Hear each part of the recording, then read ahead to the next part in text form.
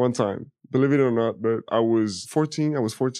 And you know when the ball is stuck on the rim, like when you shoot and it just sticks between the rim and the backboard. Well, I was with a coach back there, and like the practice was over, so I was just fucking around and we were just laughing. We were laughing, and I jumped and I tried to kick the ball, to kick it with my foot, and I touched it with my foot. The ball between the backboard and the rim. I'm trying to understand and I was 14. the physiological dynamics of that.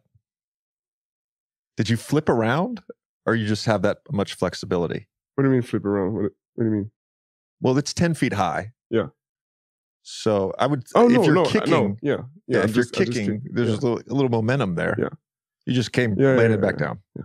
This is going to be on camera someday. I swear.